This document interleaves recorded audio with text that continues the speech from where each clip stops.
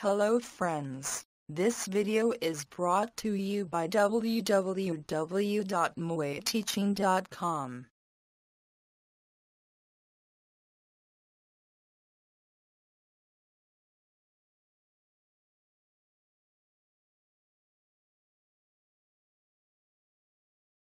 Let us read the question.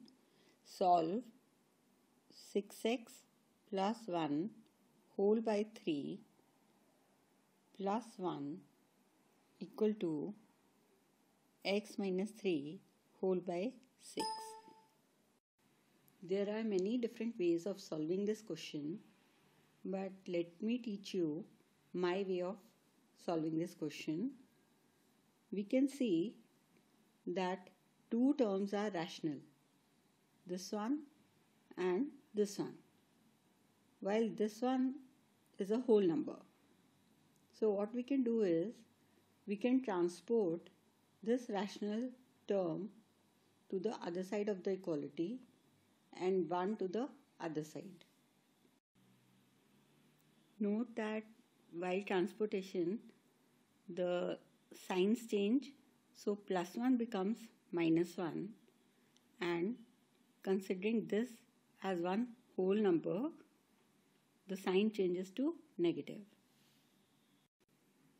Now let us take the LCM. We get 6 as the LCM, and 2 times 6x plus 1 minus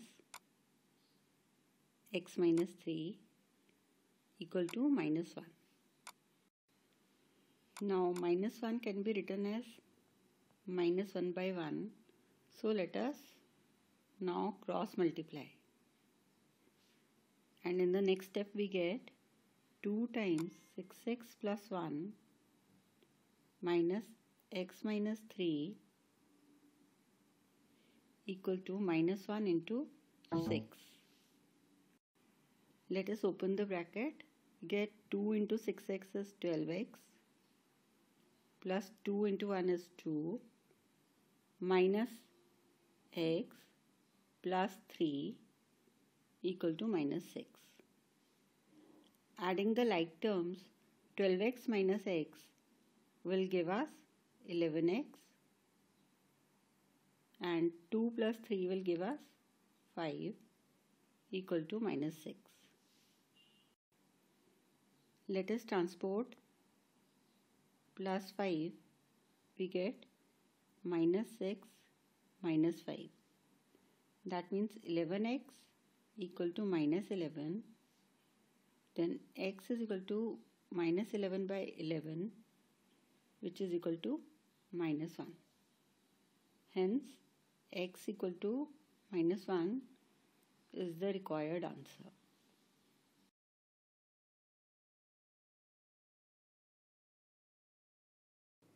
Let us read the question. Solve 5x minus 2 times 2x minus 7 equal to 2 times 3x minus 1 plus 7 by 2. First thing that we will do to solve this question is, let us open the brackets.